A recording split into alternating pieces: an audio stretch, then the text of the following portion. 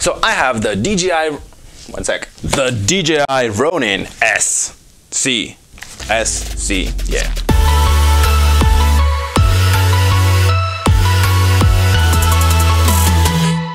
Hey you, my name is Ethan and welcome to the weekly Wednesday vlog. As you have guessed, I have not purchased this gimbal. This is borrowed from my friend Adis. There should be a poppy thing somewhere. So he's got it a while back and I'm still planning to do a proper review, but because the vlog's coming up tomorrow and I have this in my house, I might as well do a first impression hands-on unboxing thingamajig. I shot an event with it with Adis the other day and the experience is very different. At first it was like, oh my god, awesome, it's a gimbal, and you're like playing around with it, doing all these cool shots, but after a while you realize there are just certain times when it is just a tiny bit off and it doesn't get you the shot you want. Now I know I'm super inexperienced when it comes to using a gimbal. I've never used it before. This was my first shoot without any significant practice, but I'm also following a bunch of creators online, and a lot of them, in some rare occasional situations, they throw their camera off the gimbal and shoot handheld. And they say the same thing. A gimbal is awesome and it's great for certain purposes, but in some cases you just can't beat handheld. It's awesome, it's lightweight, it's got a super long lasting battery, it's got a bunch of modes, you can control it with your phone, you can have some motion tracking and things like that, but those are kind of very niche things that you might occasionally use for some creative purposes. They're not like an everyday shooting, just creating your average bureau for your average event or commercial shoot. Inside is obviously a bunch of accessories and the gimbal itself. Now I'm not gonna do like a whole unboxing thingamajig because online is full of that. We're pretty late with this review, even though we got this drone pretty fresh when it just came out.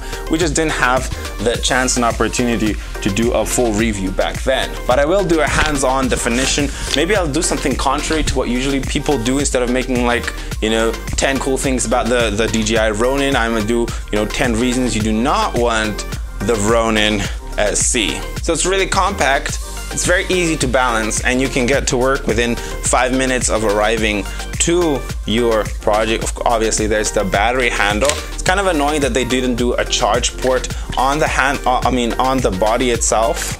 No, on the handle itself, because then you can have several handles charging at the same time. You have to connect the handle to the body and then charge the body, as in charge the handle through the body, and then, you know, it shows you a little charging thing down there. I'm obviously not here to diss the gimbal. It's a really awesome tool. It can come in super useful in certain situations, but you know, till now I've been like, oh my god, I need a gimbal, oh my god, I need a gimbal. And honestly, I've been looking at the Weebill Lab from Zhiyun, or however you say their brand name, and now they have the Weebill Lab S, which is lighter and better and everything, and it's really cool. But just having a chance to play around with this really got me kind of up to par on what it's like to shoot with a gimbal.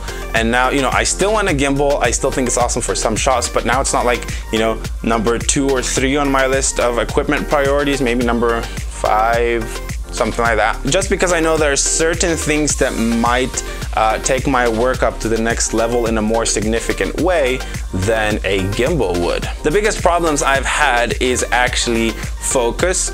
Maybe it's because my camera is not as good as the A7 III in terms of focusing, so sometimes it takes a while and it focuses on the wrong thing. And I'm used to shooting focus manual, like the Jamie guy, what's his name? James something. He usually shoots in manual focus, and I totally understand that because, I don't know, I just love shooting manual. It has a lot of control. Now, Potato Jet put out a video about how autofocus is really getting good and you should trust it more, but I guess with not top of the market cameras, it's still kind of lagging behind a little bit, and I like leaning on manual focus a lot more. You can have faster transitions, you have more precise switching, even though autofocus is more precise when it comes to actually focusing on a subject, and especially tracking motion when it comes to going close or far.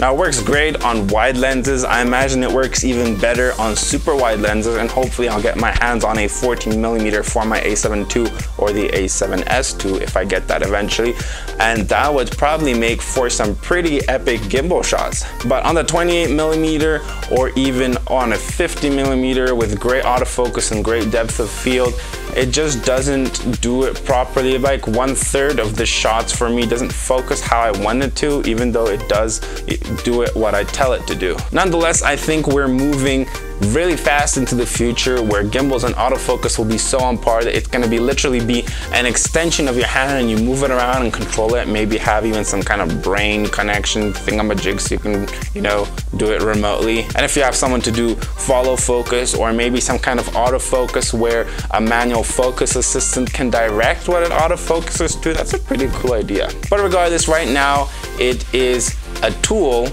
a great tool, but also just a tool. It doesn't make magic for you. You still have to know how to use it and when to use it, and have to have a lot of practice to know how to use it well and do exactly what you need it to do. So I guess this video is aimed to all those people out there who are drooling over the gimbals coming out, like, oh my god, when can I have one? It's great, it's not perfect. You might be a little bit disappointed if you're overselling it. So take your time, practice, and believe me, sometimes handheld you can do much more epic things than you can do with a gimbal. Kind of like when the glide cam was being popular with Devon Super Tram and everything, and I was like, glide cam, glide cam, glide cam, and then I got it and I used it for a couple shoots, and it's pretty much been under my cupboard ever since. Not that doesn't have its place, it does take practice, but you think it's here and it's actually here, and that is a difference. Thank you guys for listening to my rant, and as always, I'm gonna see you guys next week. I think that was the most abrupt ending I have done in a long time. Also, I'm using the Fifine microphone right here, testing it one more time, because tomorrow, believe it or not, is the first time that I'm gonna be using it out in the field. Good luck to me.